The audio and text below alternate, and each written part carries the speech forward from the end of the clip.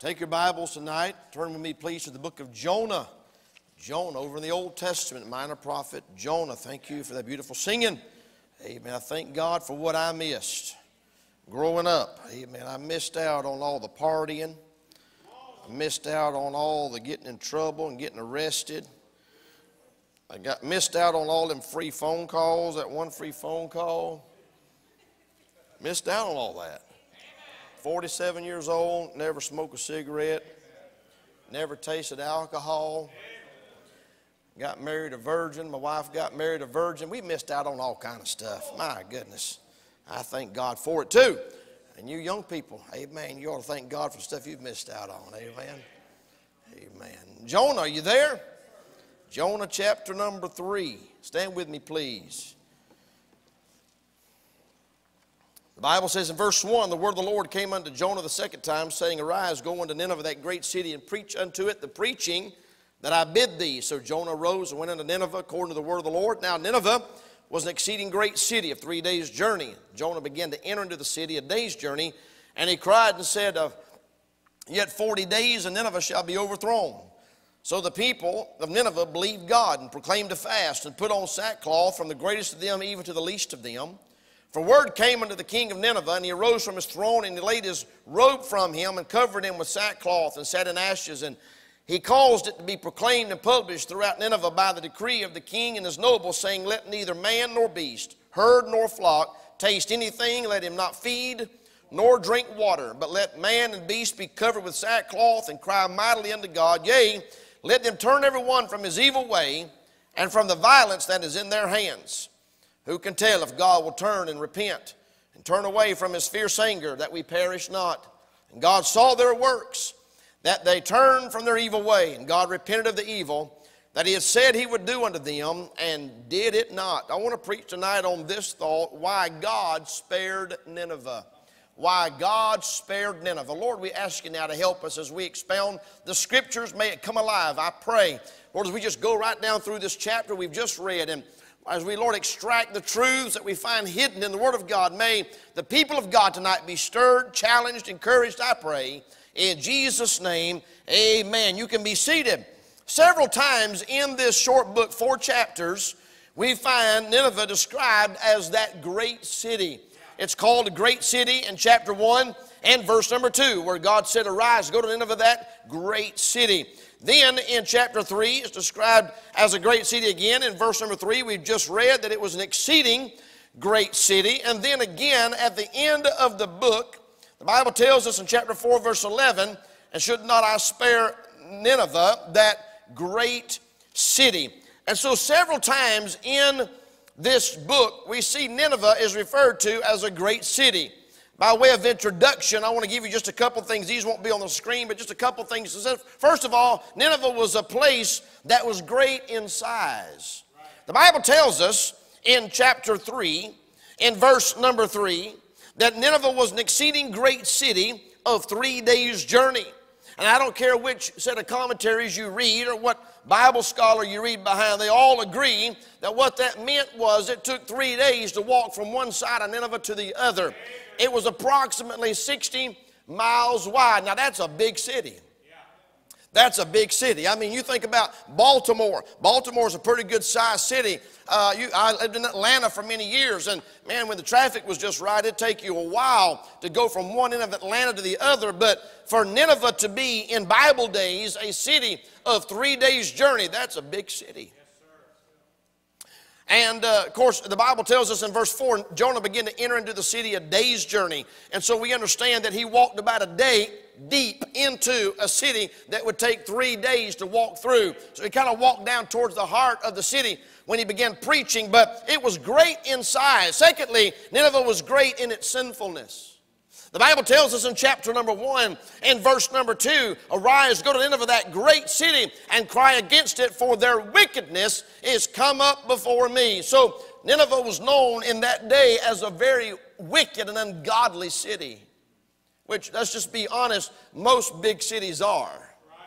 I don't know that it can be said of any great city that it's a holy or a godly place. For some reason or another, that's where all the crime and all the sin and all the corruption just seems to fester and blossom. But the city of Nineveh was no different in that it was great in its sinfulness. But then thirdly, it was great in the souls that were in that city. The Bible tells us in chapter 4 and verse number 11, God referred to Nineveh as he was talking to Jonah. He said, why should I not spare Nineveh, that great city wherein are more than 60,000 persons that cannot discern between their right hand and their left hand? And most Bible students agree that what he's saying there is that there was at least 120,000 children that did not know between their left hand and their right hand. So in order to judge the population of the city, we could safely say, according to that verse, that there was 120,000 babies or little children that didn't know the difference in their right hand and their left hand. There was a lot of people, a lot of souls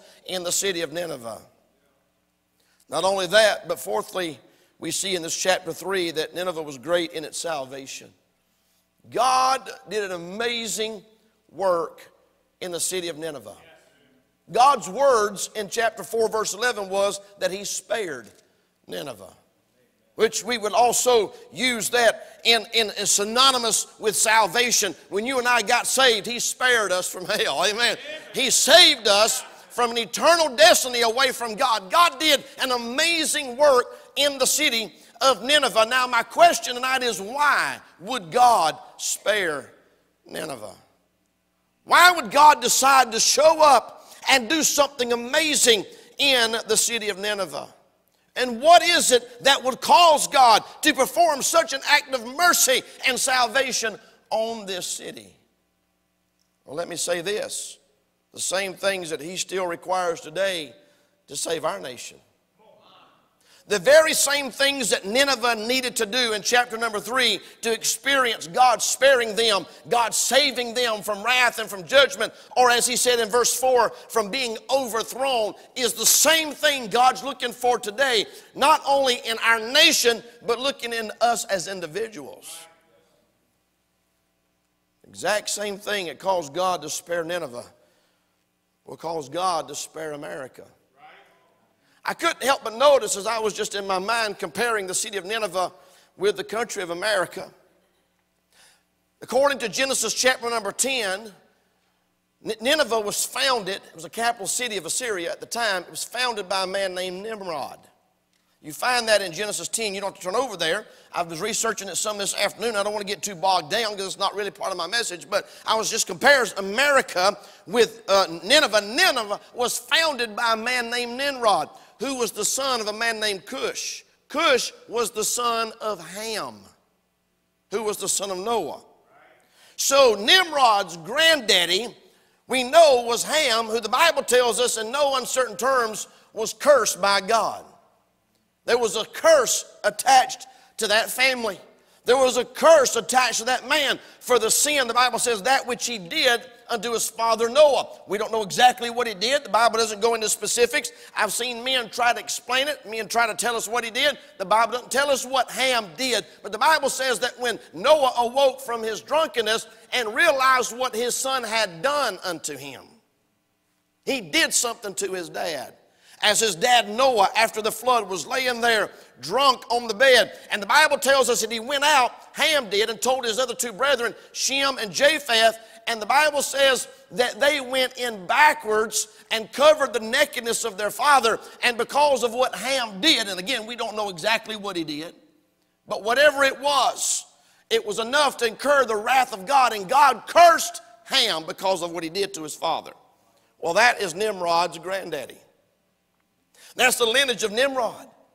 The Bible tells us Nimrod was also the one that founded Babel. The Tower of Babel. You know that they were going to build a tower to defy God and to make a name for themselves. And apparently Nimrod, who was a mighty hunter in that day, he was a founder of cities. And one of the cities that was founded under his jurisdiction or under his authority, the Bible tells us right there in Genesis 10, it was Nineveh. Well, you contrast that with the founding of America. I mean, Nineveh was founded by a man that had come from a cursed lineage. I mean, the Bible doesn't tell us this, but if you research it much at all, you'll find most people agree that Nimrod was such a wicked man, he married his own mother. And it was probably the founder of Baal religion, if you go and you study it out. And I have, and I don't get too bogged down on stuff that's not biblical, because it could just be what somebody thinks or somebody says. But anywhere you study it, you will find out Nimrod was married to his own mother. Wicked, filthy, vile creature. And started these cities. Well, you contrast that to America that was founded on biblical principles.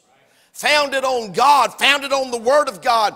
And you look at the Nineveh and you contrast it with America, a place where there's still, even today, hundreds of years later, still a remnant that fears God and believes God, still believes the Word of God, still preaches the truth of the Word of God, still looks at God as our guide and as our Heavenly Father. That's a sharp contrast from Nineveh. A lot of people don't believe God could revive America. They don't believe God could spare America. And I believe anything that we're seeing right now in our country, if nothing else, is the judgment of God. Amen. And I pray this every day when I pray. Lord, we don't deserve it, but please be merciful to us. I pray it every time we have an election. Lord, we don't deserve to be spared. We don't deserve to be spared from the curse of having a baby-killing socialist in the White House. But please be merciful to us, and please don't let a pro-abortion socialist be in the White House. Please, God, please be merciful to us. We don't deserve it, but please. That's how I pray. That's how you ought to pray, by the way. And yet, people say, I don't believe God could ever do a work of revival in America. Don't believe God could do a work in Baltimore. Well, God did a work in Nineveh. Yes, sir. Oh, yeah. And let's just be honest, we got more going for us than they did. Amen. We got more going for us in the fact that we've got at least a small handful of Bible believer Christians in the city of Baltimore. There might not be a whole lot, but there's more than there was in Nineveh. Amen. Did you know God was willing to spare Sodom and Gomorrah for just 10? 10 righteous. Of course, you know the story when Abraham was talking to the Lord and he found out God was going to judge Sodom. Of course, he knew Lot and his family was there. I think he started at 40 or 50 and started working his way down, and he got to 10. He should have kept going because there wasn't 10. But God said, plain as day, in Genesis chapter number 18, verse number 32, he said, I will spare, I will save Sodom and Gomorrah from fire and brimstone if there's just 10 righteous in the city. So I believe if you look at God's track record, there's hope for Baltimore, Maryland. There's hope for America. I believe that with all my heart. A lot of people are washing their hands and saying it's over, it's done, and they're waiting for the rapture. But I'm telling you right now, God could still do something in this city. You know what it's going to take? Same thing it took for Nineveh. The same thing it's going to take for God to bring revival into Baltimore, into Dundalk. It's going to take the same thing that happened in Nineveh. I'm going to give them to you right quick. 3 main points. I've got quite a few subpoints. They won't be on the screen. I'll just give you the 3 main points on the screen. But I'm going to give you some things tonight that God showed me out of Jonah chapter number 3. Number 1, God spared Nineveh, first of all, because they were receptive. They were receptive. They were receptive. God is always impressed with someone that is receptive to what it is He's trying to say and do. Amen. 3 things about them being receptive that I want you to notice in our text. They were receptive to God's man. The Bible tells us in verse number 4, Jonah began to enter into the city a day's journey, and he cried and said, yet 40 days, and Nineveh shall be overthrown. So the people of Nineveh believed God. They were receptive to God's man. Now, I think it's important that we understand this, and I think we know this, but I want to remind you, Jonah was not a spiritual man. He was a prophet. He was a mouthpiece for God. But if you read Jonah, you'll find out Jonah was not a very spiritual man. He didn't want to go to Nineveh in the first place.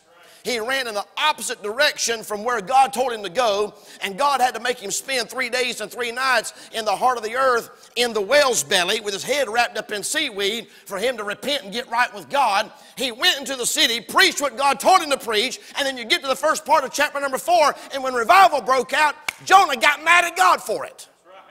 He wasn't really a spiritual man, but they still received God's man. Why? Because He was God's man. It's amazing a lot of times, and listen, I'm a preacher, so I'm walking on thin ice here. I know what I'm about to say. There's a lot of people that won't listen to the message because they don't like the man. You'd be wise to listen to the message if it comes from the Word of God. Forget who it is that's saying it necessarily, and listen to what God's got to say. I'm not saying that men of God shouldn't live right and holy and godly lives. I'm not saying that at all. In fact, I believe with all of my heart that the man of God should be a clean vessel that God can use. But my point is this: maybe God was merciful to Nineveh because instead of nitpicking the preacher, maybe they listened to what he had to say. Receptive to God's man. Number two, they were receptive to God's message. The Bible says in verse number 5, so the people of Nineveh believed God. What about that? They believed God. It's interesting because when you get over to Matthew chapter number 12, Jesus actually commended Nineveh. He commended them when he was talking to the nation of Israel. I want to read this to you. You don't have to turn over there if you don't want to, but it's Matthew chapter 12, verse number 41. Jesus said this about the nation of the city of Nineveh when he was talking to the people of Israel. Here's what he said. They said in Matthew 12, verse 38, certain of the scribes and Pharisees answered and said, Master, we would see a sign from thee. He said, an evil and adulterous generation seeketh after a sign. And there shall no sign be given unto you but the sign of the prophet Jonas. For as Jonas was 3 days and 3 nights in the whale's belly, so shall the Son of Man be 3 days and 3 nights in the heart of the earth. Look at verse 41. And the men of Nineveh shall rise in judgment with this generation and shall condemn it, because they repented at the preaching of Jonas. And behold, a greater than Jonas is here. Jesus looked at the nation of Israel and said, if Nineveh was here, they would be preaching to you and rebuking you, because someone greater than Jonah is here preaching, and you won't even believe what I'm saying, and yet they listened and believed what Jonah was preaching. They were receptive to God's man. They were receptive to God's message. By the way, let me just go back to what I was talking about just a minute, receptive to God's man. I can remember a time when people used to have respect for a preacher. Yes, sir. Amen. They don't respect the preacher much anymore. That's exactly right. It's sad.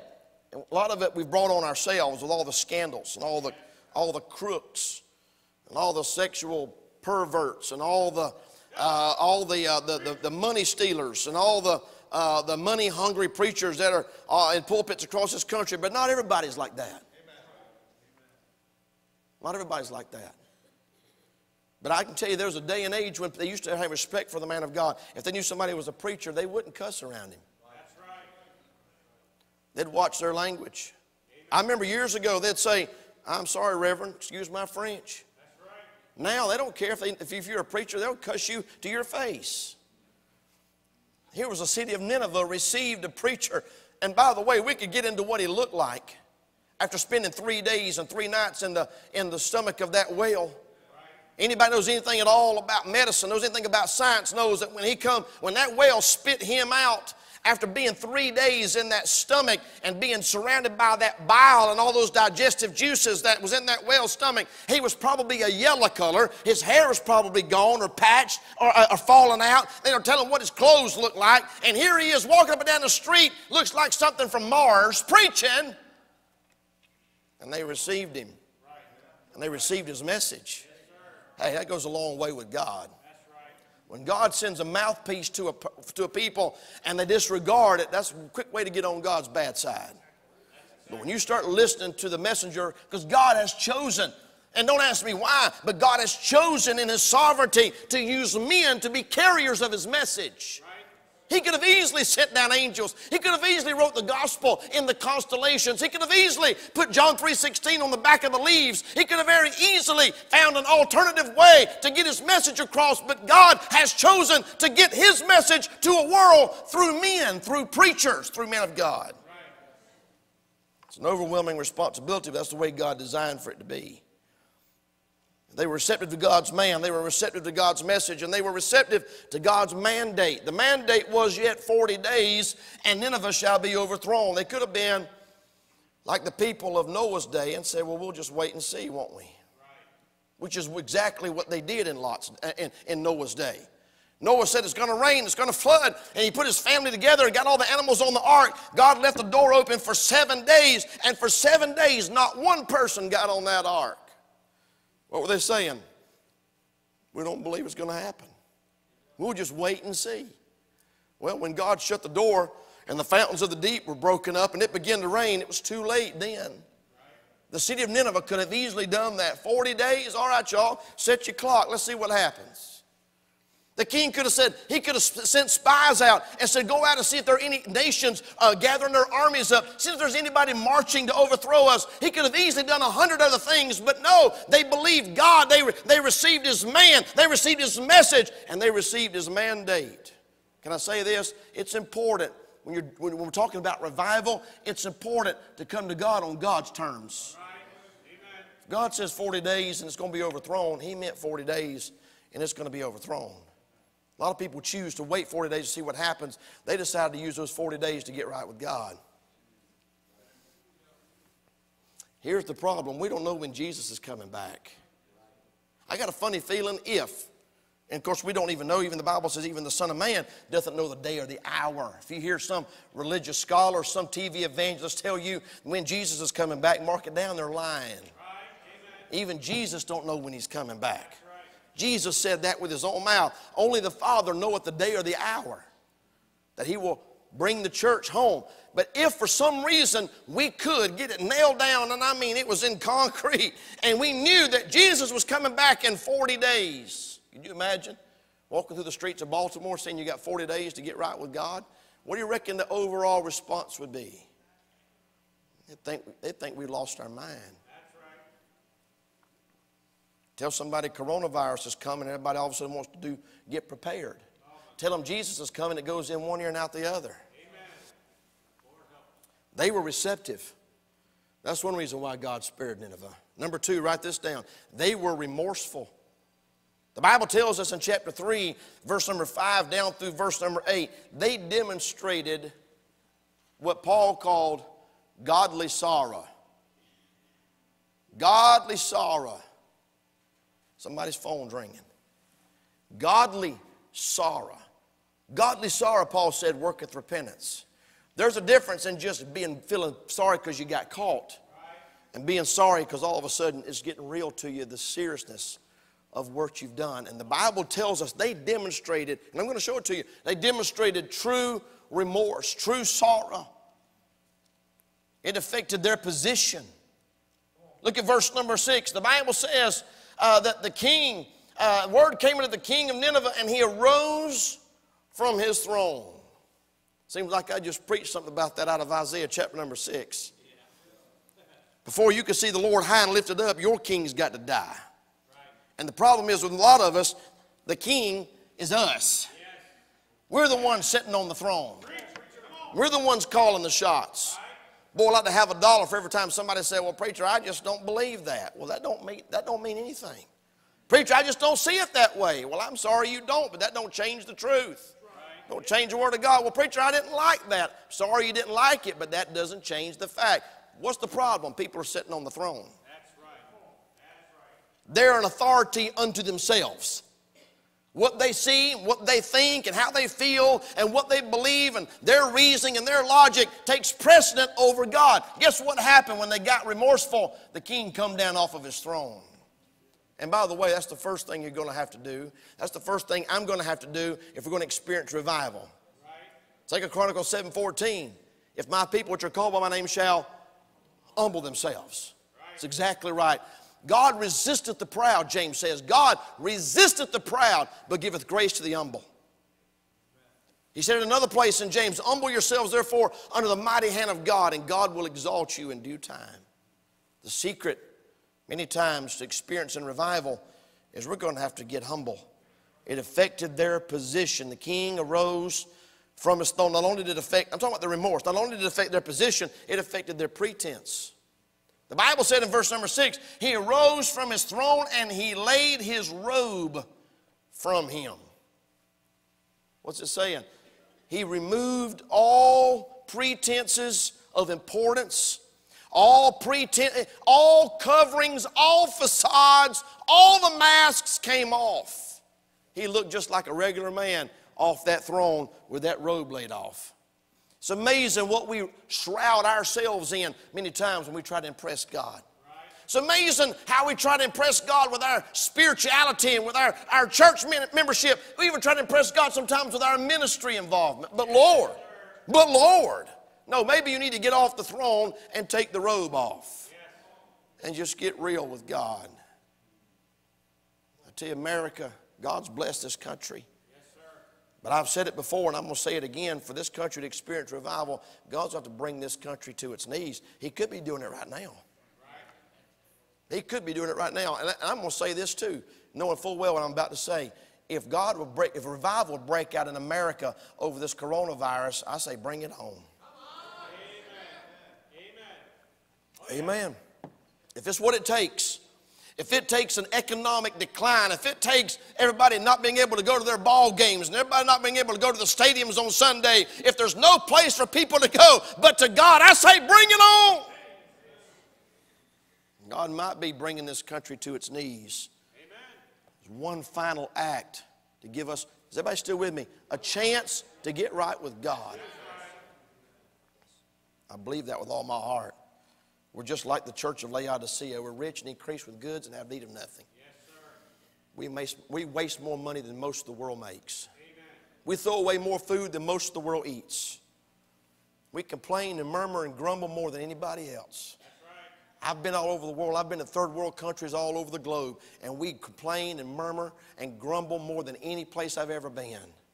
American Christians are more full of apathy and laziness and carnality and worldliness than any church I've been to in any place in the world. Amen. I heard this really happened. Heard about an evangelist that was preaching at a church, and the pastor was sitting behind him. The evangelist was preaching, and the pastor, he leaned up and he said, "Feed my sheep." And the evangelist kept preaching. He was just pouring his heart out, and the preacher leaned in and said, "Feed my sheep." And the evangelist kept preaching. The evangelist said, "Feed my sheep." And finally the evangelist turned around and looked at the preacher. He said, "They're so full now you can't see their eyes." We hear more truth in a week than most of the world hears in a lifetime. People come to church and go to sleep. It's amazing. Beats all I've ever seen.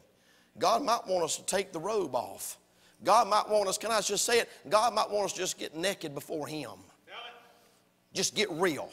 Nothing between us, no pretenses, no self reliance, nothing whatsoever. Just come before God and get real. That's what God's looking for. It affected their position, affected their pretenses. It affected their priorities. In verse number 7, they weren't all of a sudden, they weren't worried about food. It's hilarious. We've shut down ball stadiums. We've shut down ball leagues. We've shut down championships. We've closed our churches. We've closed just about everything. And somebody said something today, said it's getting so bad now, they're talking about shutting down the restaurants. I said, well, you think? I mean, that's how bad it's getting. Right. That the last thing to close is restaurants, where people go in places and eat. And their germs are all over everything. Maybe we ought to close the restaurants. You know what they did? In Nineveh, they shut down the restaurants. They shut down the grocery stores. For the first time, people were not preoccupied with what they were going to eat and what they were going to drink. Didn't matter. You know it's getting real when people quit thinking about their belly. All of a sudden, they weren't worried about food and water. The king said in verse number 7, "Let neither man nor beast, herd nor flock taste anything." Watch this. "Let them not feed nor drink water." That's pretty serious.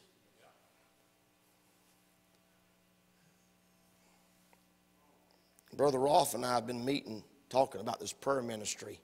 He's got several ideas. He's wanting to run by me, and we're just talking about this prayer ministry and all the ways that our church could get involved in prayer. And he's come to me a couple times. He said, maybe we could encourage the people of God to fast one meal on Sunday.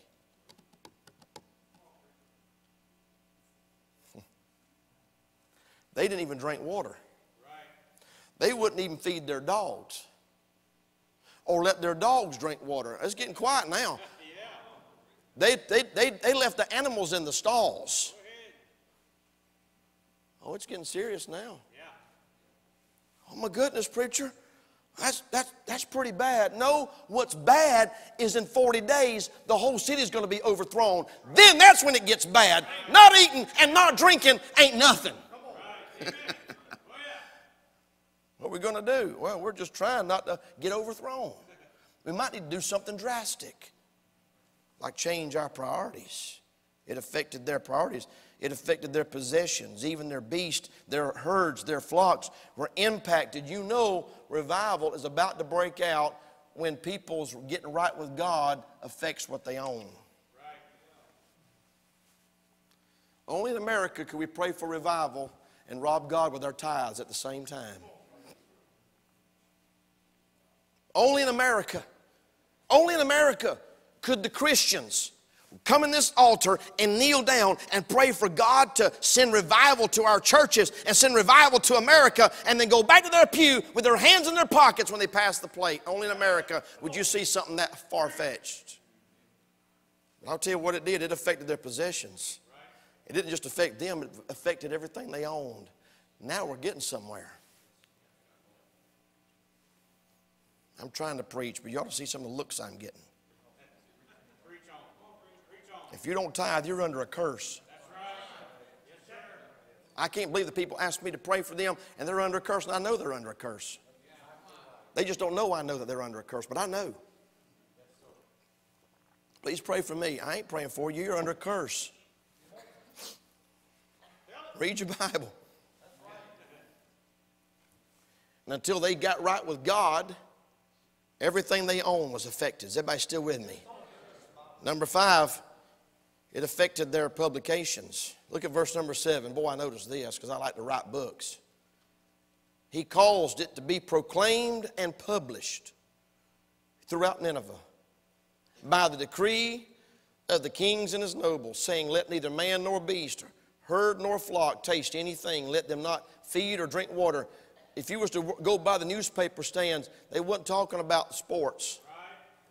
They wasn't writing about the stock market. Are you with me? You know what the publications of the day said? Get right with God. Everybody fast. Everybody pray. Everybody get serious about your sin. Everybody get right with God. That's what the publications headlines were in Nineveh. Boy, could you imagine a Newsweek or a Time magazine? Boy, they like to get creative, don't they? Imagine if you just got a Time magazine, a Newsweek magazine, and right on the front it just said, oh God, please revive us. And you was to flip through there, and instead of having all the quotes, instead of having all the articles, instead of having all the liberals and their perspective and all the craziness and all the Hollywood updates, if it just went down through there and told you how to get right with God, that was what the publications were in Nineveh after Jonah got there. They didn't just proclaim it verbally, they published it everywhere. I mean, there was posters on the trees. Fast, pray, get right with God. Beg God for mercy. It was everywhere. You can't hardly even get an anti-abortion commercial on Super Bowl Sunday on the television. You know I'm telling the truth. They were receptive. They were remorseful, broken. I really believe the secret to revival is we're going to have to get broken. We're going to have to get to the place to where it bothers us. Thirdly, write this down. They were repentant.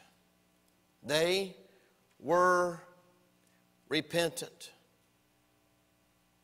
The Bible says in verse 8, but let man and beast be covered with sackcloth and cry mightily to God. Yea, let them turn every one from his evil way. 3 things I noticed about their repentance that changed their attitude.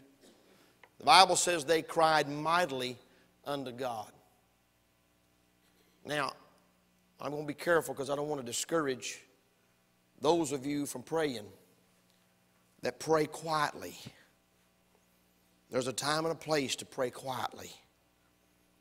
But I'm just going to be honest with you. In Nineveh, when they was praying, it wasn't under their breath. They weren't just praying in their heart. They prayed mightily.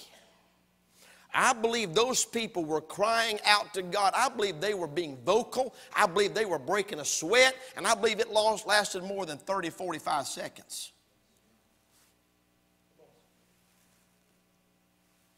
Somebody said to me, they said, "Preacher, I don't understand how, that's all I can do to pray for 5 minutes." Man, it takes me longer than that to get right with God when I pray. Right. It takes me longer than that to feel like I can clear the lines of communication. Don't look at me like that. If I regard iniquity in my heart, he said, the Lord will not hear me. I mean, we're going to have to get right with God before we can even pray. Amen. A lot of people jump down, start asking God for stuff and leave and never even spend time confessing their sin. And I could pray 5 minutes and never even get started, feeling like I'm getting the inroad. And you start praying for your family, you start praying for your wife and your kids. I don't know if I've got time for that. Job offered up sacrifices every day for his kids, and he had 10 of them. How long you reckon that took?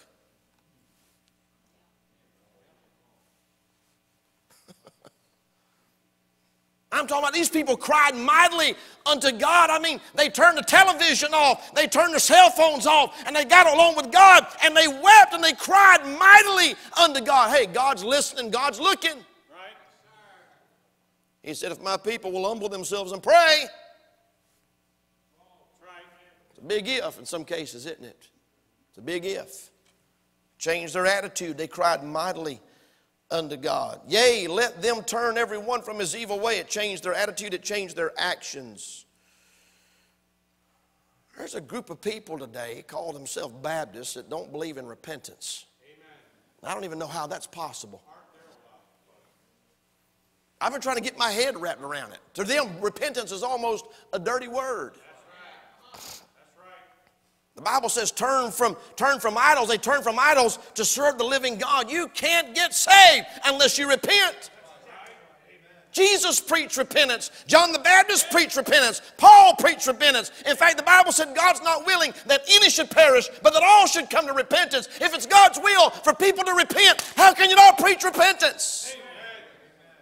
You're adding works of salvation. No, I'm not. You're taking repentance out of salvation by not preaching on it. Or you're basically saying that you got to stop sinning before you can get saved. I didn't say that. I said you got to turn to God before you can be saved. Turn from and turn to. That's what repentance is. I didn't come up with the doctrine of repentance, and so it ain't up to me to explain it or justify it. I'm just telling you what the Bible says. They preach it in the Old Testament, and they preach it in the New Testament. Except you repent, you shall all likewise perish. You're adding works of salvation. No, I'm not. I'm surprised somebody said you ain't adding works of salvation by believing that you got to confess with your mouth the Lord Jesus. If you want to get technical, I guess that's a work.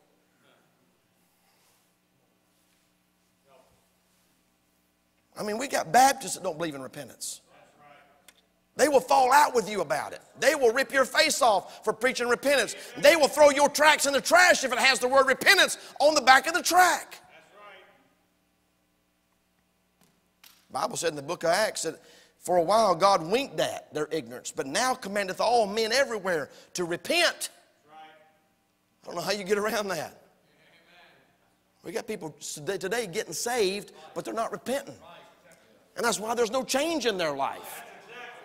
There's no transformation at all. They live just like they did. They look just like they did. They act just like they did. Nothing changes. I'm going to tell you why nothing changed. Because they didn't repent. They didn't turn from anything when they turned to God. You can't have the world and God at the same time. You got to let go. No man can serve two masters. The Bible said in the book of 1 John, love not the world, neither the things that are in the world. If any man love the world, the love of the Father is not in him.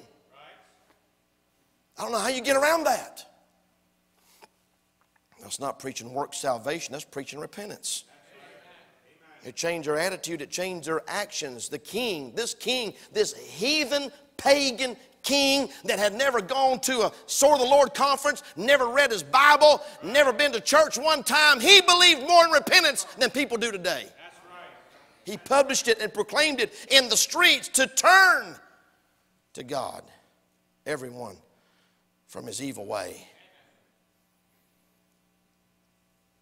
That's in 2 Chronicles 7:14. Again, I keep going back to that verse. That's perfect formula for revival. Pray, seek my face, and turn from their wicked ways. That's the kink in the cog right there. Right.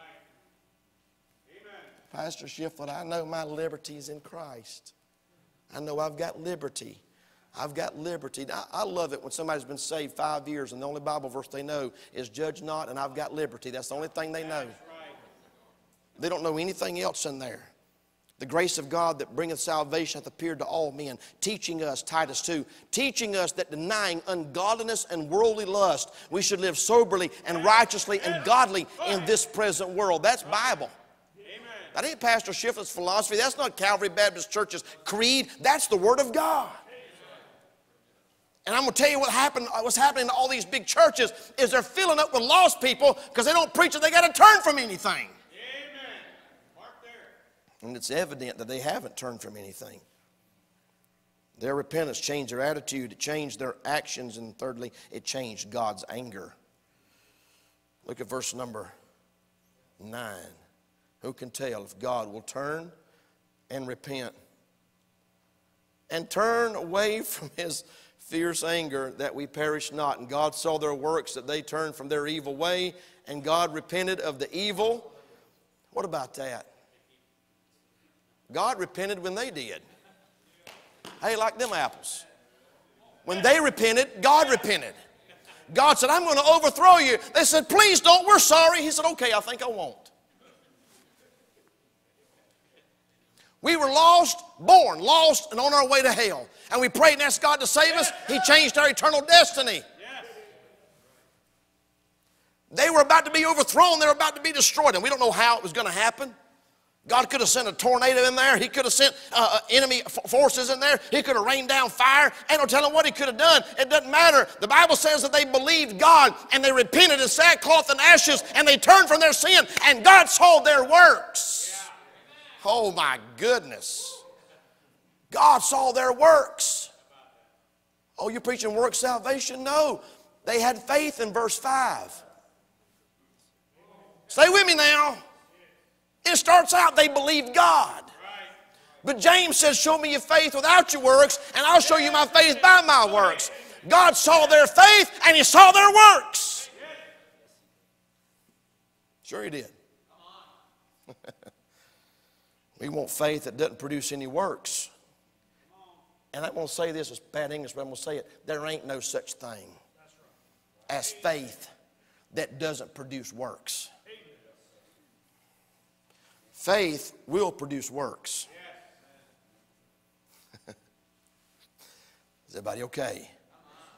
Am I adding works of salvation? Absolutely not. Ephesians 2:8-9, for by grace are you saved through faith, and that not of yourselves, it is the gift of God, not of works, lest any man should boast.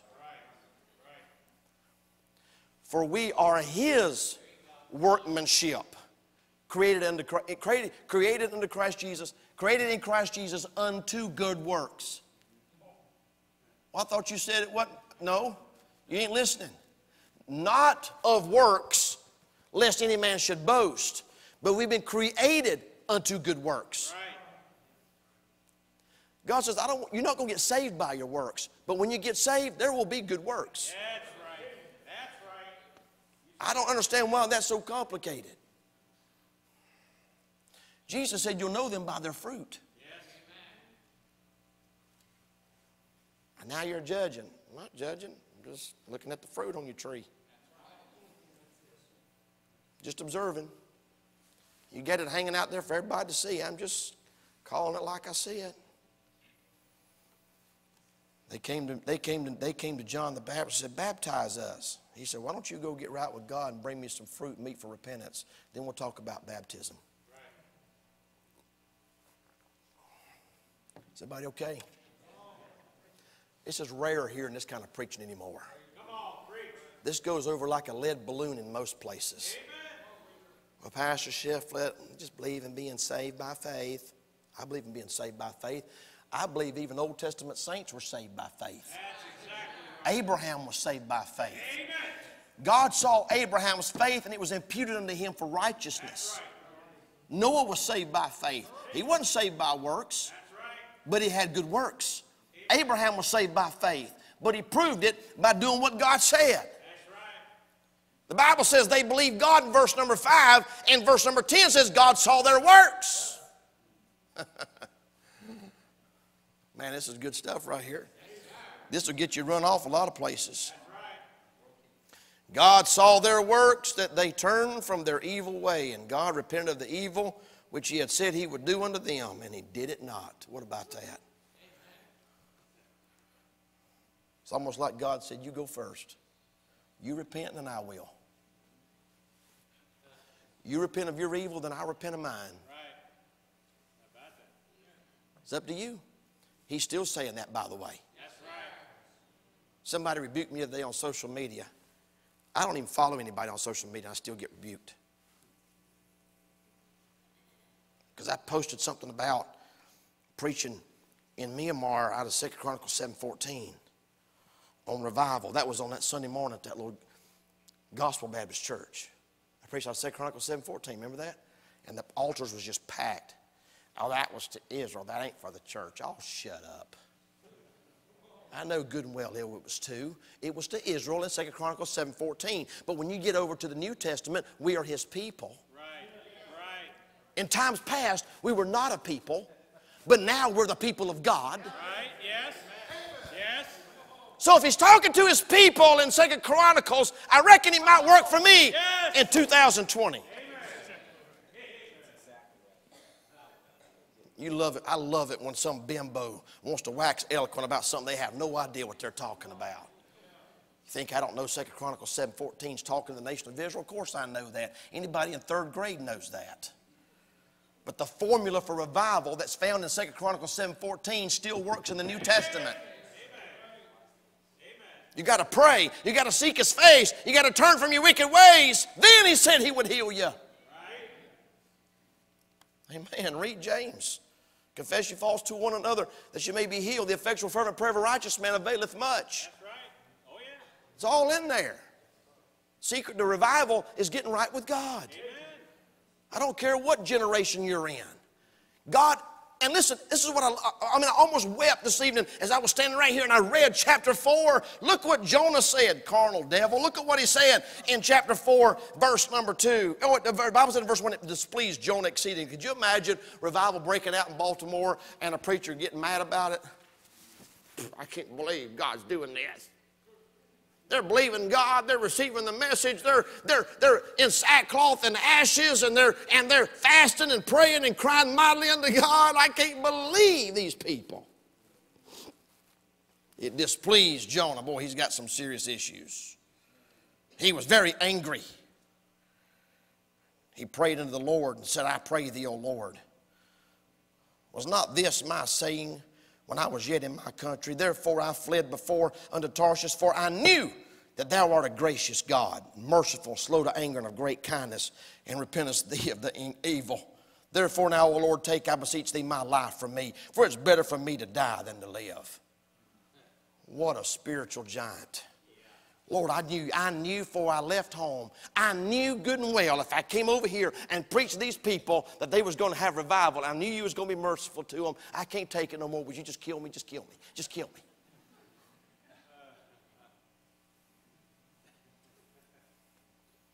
God's got a reputation of being slow to anger, gracious and merciful, and of great kindness, and repenting of the evil that he was going to do. And here's what I want to say tonight. I'm done. If God would spare Nineveh, you think he would spare Baltimore? You think he could spare America? You think he could spare Maryland? You think he could spare Dundalk? When he sees that right there. When we get receptive and remorseful and repentant, we're liable to see it. I don't know what the people down the street's going to do, but I know what I'm going to do. Amen. I'm going to do that right there. And I'm going to pray and ask God for mercy. I told my wife that day, I said, our kids are going to grow up in a country that look nothing like the country I grew up in. George, my grandkids, your grandkids, what are they going? What kind of America are they going to live in? Can I say this? It's up to us. What kind of country they grow up in. The remnant has always held the key to the heart of God. Yes, sir.